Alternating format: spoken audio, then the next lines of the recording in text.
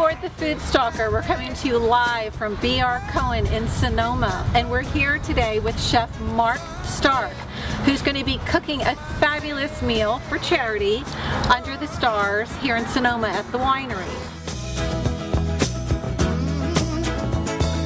Ready to do some rock and roll? You got your boots on? You're ready to... You know, I did step it up a little bit for this event. So. I think I see a string bean stain on his boots. I won't show you my socks, but I really am, they're crazy. What are some of the things that are just really your staples, your go-to that you love, maybe that come from, you know, this area? Well, the produce for sure, but for me, the things like fresh local duck, goats, you know, the organic chickens, all those items that are available to us all year long.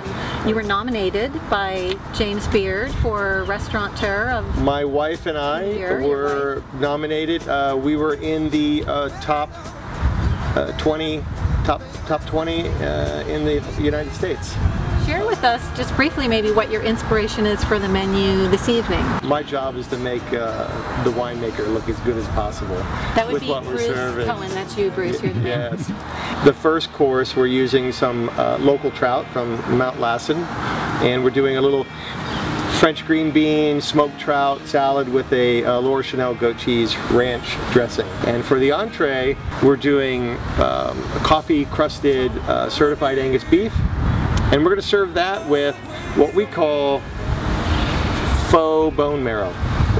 It's kind of a... What's that? I've never heard of faux bone marrow. It's kind of like it's going to eat like a meat pie.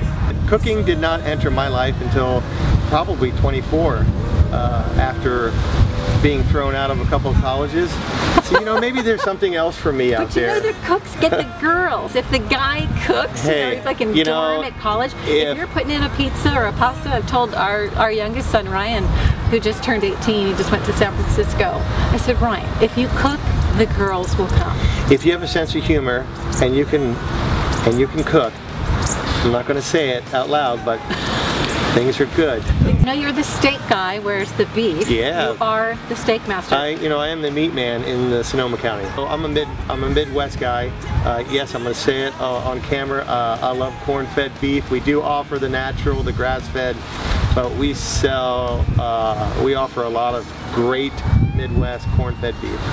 I'm excited to get this dinner going, feed some people, and then maybe listen to some Doobie Brothers. And have some wine. Yeah. I know he's ready for his glass of wine. It's almost that time. Awesome. We're checking out Sandie Ward, the Food Stalker. We'll catch you next time. Ciao. You fought for your country. You carried your wounded. And you brought back your dead. You didn't leave anyone behind. Six guns